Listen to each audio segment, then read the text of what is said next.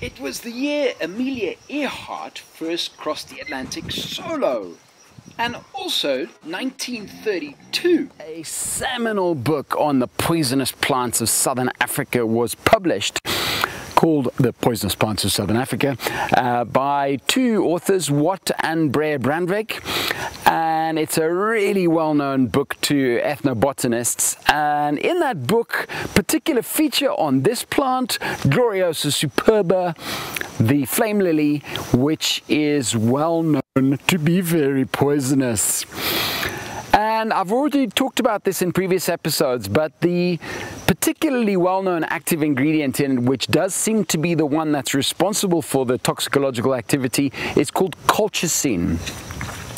And colchicine has many wonderful healing properties, but like many good things, it can also, if you take too much of it, kill you.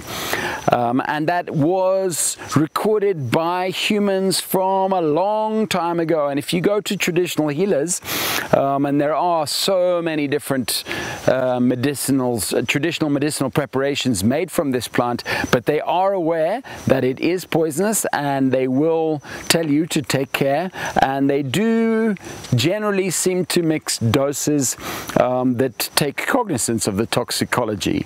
And that makes sense, because if you're a healer, you don't obviously want to be killing off your patients, because that's your business, and a dead patient isn't generally good for business.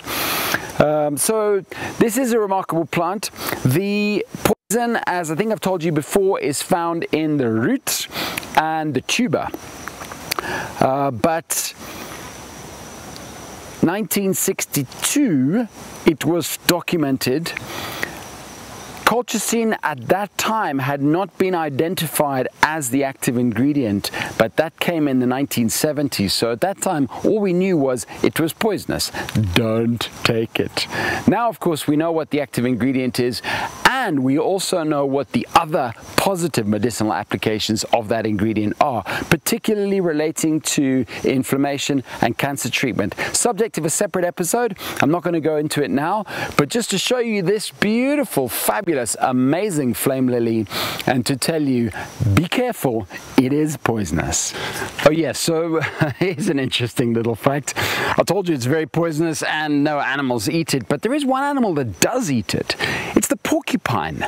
Porcupine will come along in the middle of the night, they're nocturnal, and dig it up from the roots and eat the tubers, the roots, the whole plant, all the way going up to the top. Quite remarkable. How it survives, I don't know. No other animal appears able to do it, but the porcupine regularly eats it. I'd love to know what porcupines have got that make them colchicine resistant. But lucky, lucky, lucky them, because they don't have any competition for this plant. So they get it all. Anyway, that's a weird fact, hey? I'm Gus, the African Plant Hunter. It's been great talking to you. Thanks, guys. Bye.